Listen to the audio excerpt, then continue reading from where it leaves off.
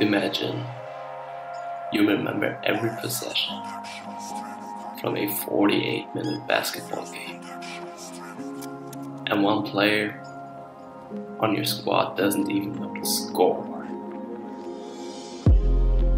JR, tonight you showed what an idiot you are.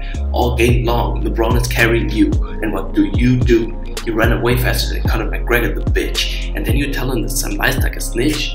Shout out to George Hill, you bro, but is he choking harder than you though?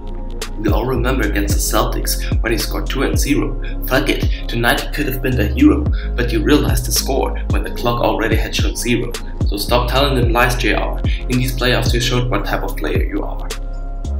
Here's some advice for you, bitch.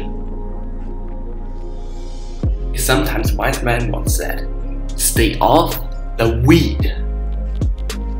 Damn, I wanna hit you so your nose bleed. Higher than a fucking cloud. You said that you never drink Henny? Damn, I'm not even buying that statement for a penny. I guess until you're shirtless, you're absolutely useless. Yo Cavs, let's witness some more of LeBron's greatness. Yeah, like and subscribe. Peace out.